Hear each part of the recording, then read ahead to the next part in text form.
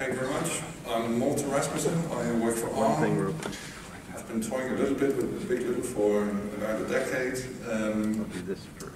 Today I want to raise a discussion around energy model accuracy. It has sort of come up in various discussions over the last few days. So I think we might have something to talk about here. So just to motivate it a little bit, so in the Linux kernel we have an energy model.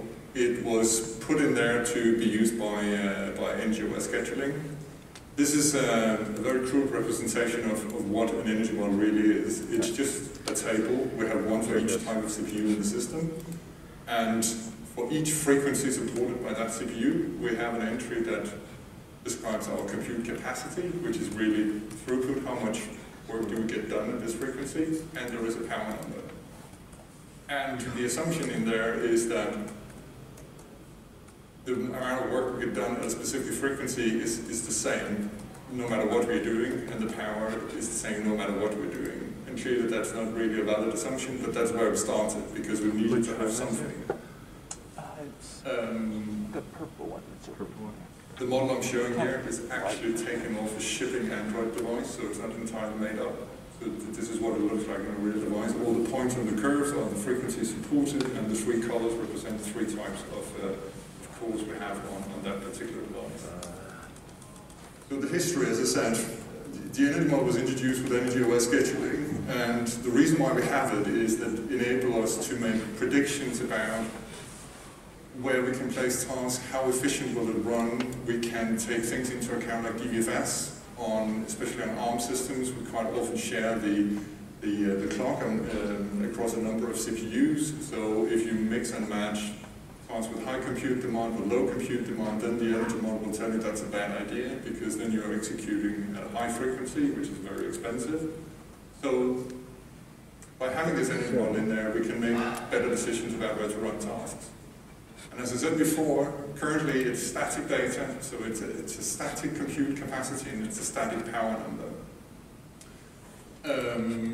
Which was okay when we started doing this, because when we started doing this, Big Little was just two types of cores, and they were quite different.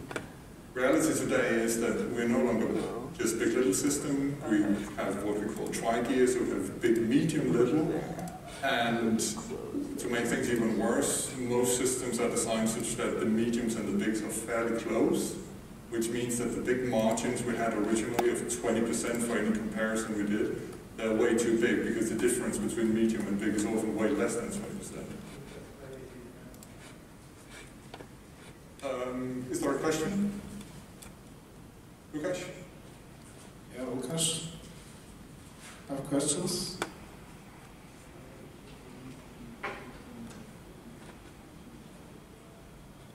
Yeah. If you have questions, let us know in the chat. Right. Okay.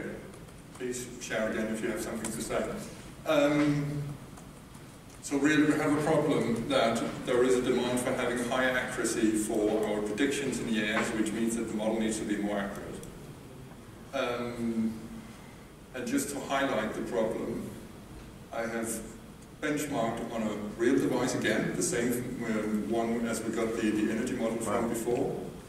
And these are 4 different benchmarks where I've done a full sweep of all DVFS points and all the CPU types. And these are the power performance curves you get out of that.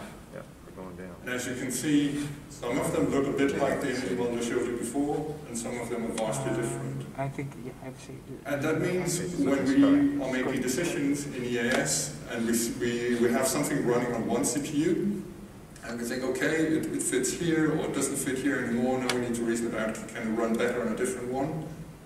If the capacity is wrong, we can end up actually evaluating the wrong OPP, or the wrong entry in our energy model when we try to make that comparison. So we can end up making quite wrong decisions. So how do we fix this? So I just want to show here that if we look at things like just like the capacity of trying to indicate that this is at a different point. So everything here is normalized to the capacity of the biggest CPU, of course. But what we can see is that the top OPP of the middle CPU, the performance on that OPP can vary by something like 50% depending on what you're doing. Well, you have the other key. And if we look at the power, it can vary by something like 20%. So the peak power on our biggest CPU can vary by something like 20% depending on what we do. This won't come up. Okay, they can't, they are online, they don't have the same. So, No, it's Okay, what can we do you are about working on this? this? Okay. First of all, I think we should remember where the energy model came from. It came from, we wanted to use it to make relative comparisons in EAS when we make task placement decisions. It was not really designed to make accurate predictions about the absolute power of a CPU. So be aware of that. I know the energy model is used in IPA, for example, to do this. So just be careful if you don't have a good feedback loop to correct any errors you generate by using the energy model we have today. Then you might get something that's really wrong. So what can we do to make it more accurate? Should we add some scaling factors that try to take things into account, like the task profile, things like temperature? There was a discussion yesterday that I couldn't attend in the Android micro conference about the temperature influence on the energy model. When the system heats up, some of the curves shift, and suddenly some OPPs become more efficient than others. Or should we dynamically update the whole energy model? Or should we just pretend the problem is not there?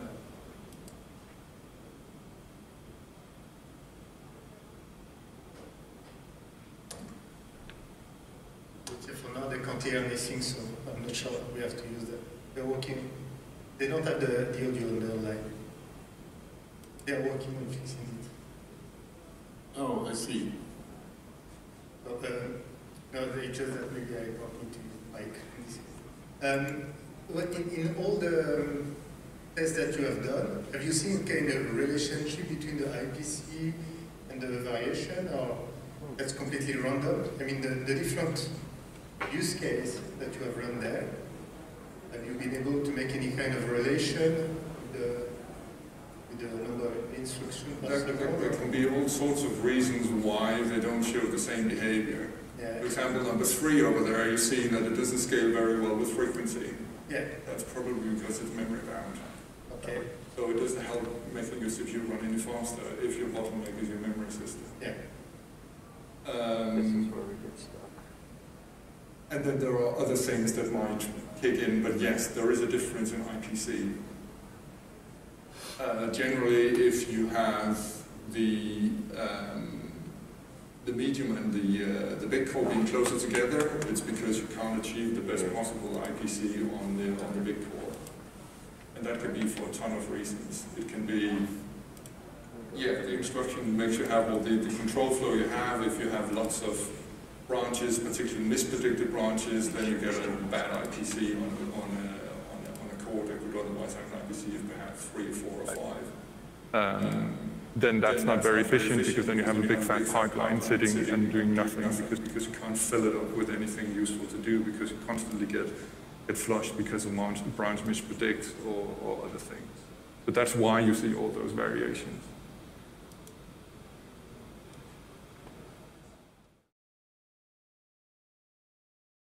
One question and I guess one additional point. I'm assuming when you did this, you kind of maxed out the memory frequencies so that that's not kind of playing into your performance numbers or capacity numbers.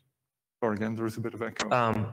Did you max out the DDR or RAM frequency when you ran these tests so that that's not adding a variation to the capacity? No, I use the device as is because I don't have access to mess with the firmware on this shipping device. So all I did was that I fixed all the frequencies. What I did on this particular setup was that all other frequencies all other CPUs than the one that I was currently measuring, I picked at the minimum frequency, and then I just used setting the max frequency for the one that I was measuring. Okay, so maybe, So I guess in- that's in- another variability for capacity. If it's not reacting fast enough, the DDR scaling algorithms or governors. Yeah.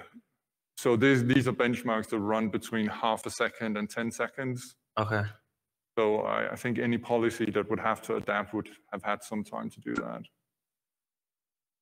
This is a very popular benchmark in mobile, so I'm sure the system is optimized for this. Okay.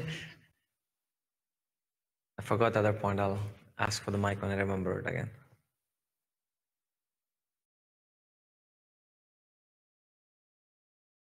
I think one thing is clear for us, that we can't overwhelm our customers or our users to provide like a more specific energy model, because currently we just ask for those tuples, frequency, power, and some of them are already overwhelmed. So we can't probably have like a multi-dimensional energy model to take this into consideration, for instance. So there must be something else, like a two-step process, like having the old energy model also to cover legacy. And then, in the decision direction from energy model to task placement, for instance, there has to be an entity in the middle providing like, information to tweak the capacity utilization characteristics, which comes out of the normal static energy model, I guess. Yeah. One way to go would be to stay with the energy model we have as a sort of an average energy model, and then have some additional information we can use to overlay or modify that. So if you had hardware hints, you could in theory multiply your capacities with whatever is being classified. The stuff you presented yesterday, the hardware feedback interface you have on Intel, could in theory modify the capacities on the fly. Do you have an energy meter on your hardware? On this particular device, there is the possibility of measuring energy. We don't in general. We don't have an architected one. Yeah, because I think the ultimate solution to this would be, to make the target resilient to what's running and have it build the model on the fly by measuring itself. And it will just detect that it's now draws this curve. And then it would take some measurements and say, oh, well, that's not what we're doing now. Now we're on this curve, and the model has just changed. Yeah, so we could flip the whole or replace the whole model depending on what workload we're running. Or really generate it on the fly, yeah.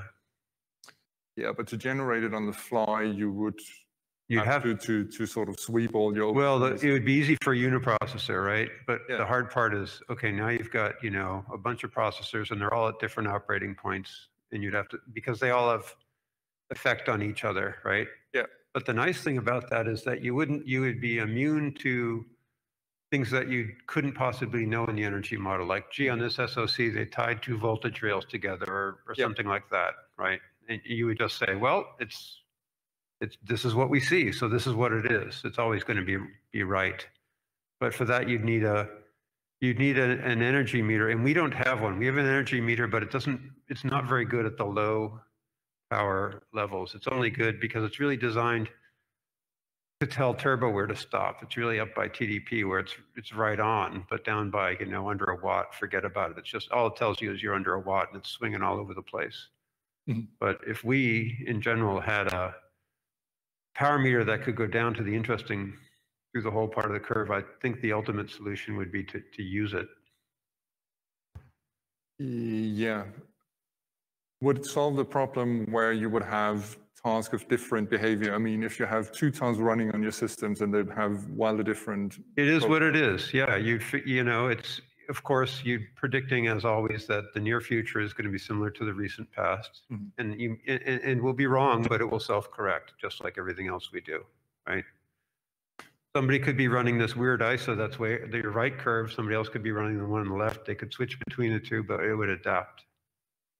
And so we continuously update the model. But you can kind of need both at the same time, right? Because if you're having one task that behaves like the one on the right and one that behaves like the one on the left. Could it fight? Yeah, that's a good question. Because in theory, what we could do is that if we allow the energy model to be updated at runtime, we could do something horrible in Android and say, if the vendor detects that you're doing whatever, then they just go in from user space and say, now we replace the energy model with this because I know this workload works a lot better with this. That might be a But it start. doesn't solve the problem if you have a task that's behaving like the one to the right and another one that behaves like the one to the left, and you want to place them both the best possible way at the same time. Right. Yeah. So can you classify the task? Can we use the PMU or anything else new in ARM, like for Intel, to classify the class to be more memory bonded, CPU bonded? Potentially we could. Yeah. No, that because it looks like that could be a good new input to, I would say, scale a bit your power consumption. Yeah. Clearly, if you're memory bonded, I mean, highest frequency is just waste of power compared to the capacity. Yeah. I did some experiments on something like that before. The problem with that, the workload changes so fast. Like there are sections of code that's kind of memory bound, and then afterwards it's not, or things are moved into the cache. By the time you try to correct for it, and you say it no longer needs the max frequency, it's actually running code that's going to be more compute bound, and it's like it is a mess. You mean inside trying to correct it at runtime? We have the same problem because our hardware classifier is extremely fast. And so it's saying this, that, this, that. And what we need to do is normalize that to the scheduler's notion of how often it can place a task, which is, I don't care what you've done the last 10 microseconds. I want to know what you've done the last 10 milliseconds because it can take me a couple milliseconds to move you. I did it in the 10 millisecond range. So even then the problem was that if 5 of those milliseconds you're running fully compute bound, you suddenly lost like 3% or 5% of your performance because you would have allowed it to go to a max frequency, but because of this averaging, you don't allow it to do it. That was becoming, so we just kind of, it's fine, we'll take the hit on power. So the other point is like, I think the workload, I'm just kind of spitballing here too, but to me, I'm kind of more leaning towards doing it on a workload basis or a thread basis, where you can say maybe for these kind of threads, this is going to be the memory model. You can try to measure and kind of put them one way or another. Just setting one energy model, I'm not sure how much better it's going to be compared to what we have today. Except for the thermal case I see, but that could just be like a dynamic correction you could do. You don't need like 2 separate curves drawn. You could just say just above this value, increase it by 20% or something like that. Yeah, I agree that for thermal, it's not a problem that each task is different, and therefore you can just update the energy model dynamically. So that would be fairly straightforward. Yeah. I think the tricky bit is addressing this issue. I think for this issue, if you're trying to fix it, I think we should just go with per thread. Otherwise, we are like, I mean, we're trying to improve, but not really improving it. It's like, but all that work for not giving much of an improvement, kind of. Yeah. So ultimately, we seem to be leaning towards a solution where each task has its own collection of characteristics. And then when it gets scheduled, then we adjust to what it's doing or it has been doing recently, right? Something like that. Yeah, or at least you can use it to adjust the performance to be more like your performance axis is moving, not more the power, it's just that you're stretching or not the performance range. So maybe that can be used as an input. Just instead of using a normalized performance value, when you're computing the power, you can just stretch like that. Sorry, again, stretch it based on what? No, it's just that if you look at that, it seems that I would be curious, but the power range is the same. It's just that the performance is either really small in case of memory bonded. The range is really small because you don't care about, or it's really large. So if you're able to know if your task is memory or CPU bonded in your EES, when you're taking your energy model, the performance you can, maybe the performance, you can scale the performance according to your current. We are back to the number of instructions per cycle. Yeah, it is really that you would like to, I mean, on the x-axis, we can fix it by if we somehow knew that if we're running on a medium CPU and our IPC is X, then if we can predict that the IPC is going to be Y on the biggest CPU, then we can compensate for this error we have on the capacity estimate. Maybe that's the one that can be learned, like Len was saying. Maybe you could learn that value because at some point, if you leave with the default energy model, it's likely maybe you would migrate to big, and then you realize, oh, the IPs isn't what I thought it was. It almost feels like you need per thread arch scale, maybe. I remember someone asked me if the PMU was efficient on ARM64. If we can use that all the time, if we can reserve one channel. We can't use the PMU all the time because it's reserved for debugging purposes, but we do have counters that can give us a few things on ARM. We have instruction to return it and things like that. That was the question. Yeah. And we just say, okay, we keep one counter for the scheduler or the thread running currently on the CPU. We could do that, but whether we can use that information to predict what will happen on a different core, I think that's the tricky bit. Because just because you have a low IPC on one microarchitecture doesn't mean that you have a high or a similar IPC on a different one. No, but you know what is the max IPC per core, so you know how efficient you are. I mean, how many stall cycle you have right now in what you have to do. So you can predict, even if let's say that on the low core you have a low IPC, it means that it's really a memory bonded. So you know that even no, that's not. I mean, this is true for memory bound. You would have lower IPC, but I don't think you can just make the generic assumption. Too many variables. One more thing. I think that you really care about asymptotic behavior and not about momentary behavior, because that can change all the time. You know, if the system is noisy, then you can't do much about that anyway, right? Because it will be noisy. Yeah. You'll have a lot of random stuff. If it's kind of stabilized, you want to avoid having a pessimistic case there, right? You want to, like, if it gets bad asymptotically, you want to move away from that state. Yes. Essentially. Yes. And that's what all of that should be used for.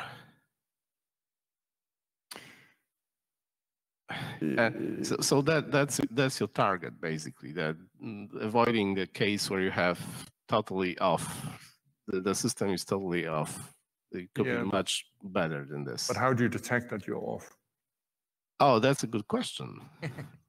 But this is really the interesting case, because otherwise you cannot help the noisy situation. I think there are only really two parts. Either you have some counters that can help you tell you when you're off, or enable you to do this correction of what is your true throughput, some kind of IPC prediction. Yeah, you need to be more monitoring things. That's for sure. Yeah, this way or another. Or you could cheat. You could just know, like we already talked about verticals, and you could say, oh, I know I'm running this app on Android, and it's going to be box number 3, and you don't really need box number 3. You're just going to tweak the X into a single model, and that's the tweak. It tweaks to the input to the model. Yeah, which I think is a good observation. So we are running out of time for this topic. I think I'm right. Yeah, we're out of time. I just wanted to throw the problem out there so people are aware that don't trust the energy model too much on a modern system. And think about how we can actually improve it. Okay? Yep, sounds good. Thank you.